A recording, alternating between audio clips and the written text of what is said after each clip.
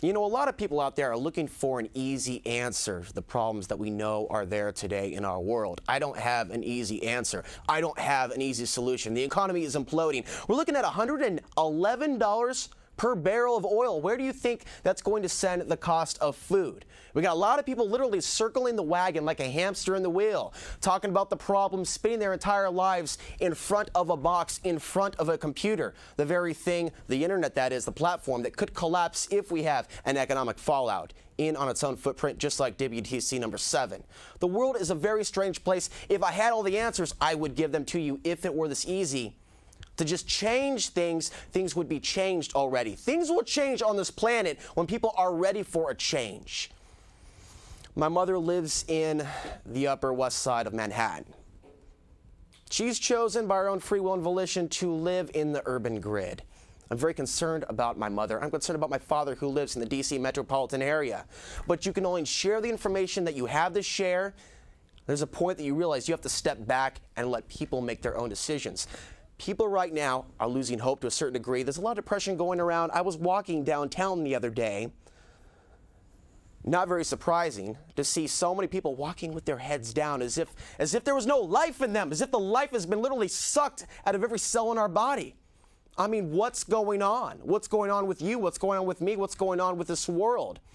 And I know that insanity is the process of doing the same thing over and over and over again and expecting different results. We can't continue to try to take on this quote-unquote elite with the same tactics that we've been using for years and years and years. When people talk about solutions, you have to be ready for what those solutions are. To disconnect from the matrix, to say goodbye to this control grid, is to say goodbye to all your trinkets and bubbles and things you depend on to get by in life. For this world to truly change, to prevent mass starvation and economic fallout, when at that point you'll see the importation of Chinese kamut berries and rice will be cut off. We have to be prepared if we are going to stay alive and take care of our family. To grow food, to work with one another, to actually learn what it means to be civically responsible in our own communities, in our own neighborhoods. I mean, what do you think is going to happen when the police department cannot afford to pay its officers? When we have layoffs, we have a breakdown in the basic fundamentals of the social order. That will be a catastrophe. How are you prepared to feed your family? How are you prepared to protect your wife, your children, the people that you love? This is not some rant about getting the guns and getting the farm. A lot of us won't have that option. And time and money are two things that we independently and collectively as a nation are running out of. People expect that you must have this crystal clear solution, a way to be the leader for everybody, and I think that's part of the problem. In our own communities, we have to be responsible. We have to be prepared to engage our neighbors in dialogue and a fallout. Most of all, for the safety of our women and children, we have to be prepared to police our own streets without getting caught up in some militia movement or vigilante psychology, where we ourselves are also living in terror and paranoia, wondering who the enemy is.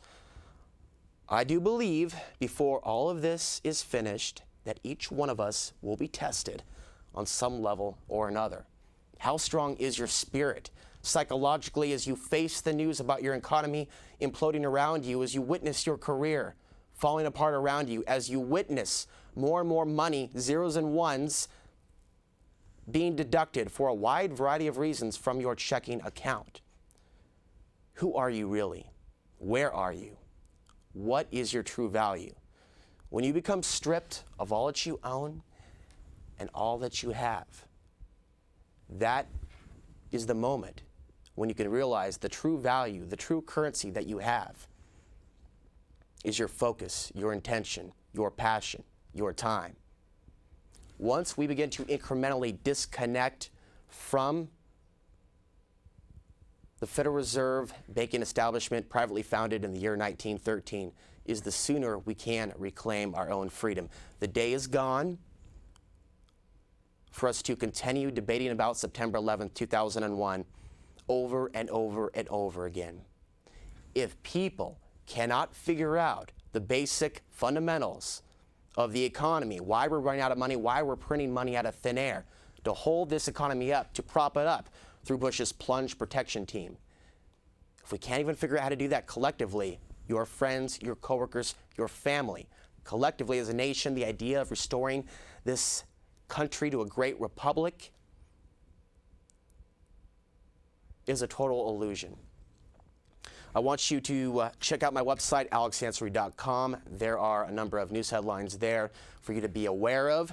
Cameras being linked between schools and the police department. We have more information about Russia threatening in a more violent fashion every week the United States.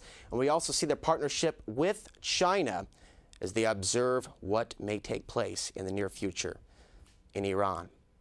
We are now moving in between worlds, out of this one and into a completely different one. To survive it, you've got to go beyond perceiving that this is the end of the world, but an end of a certain cycle of existence. When you get to that point where you can face yourself in the mirror, you do have a fighting chance.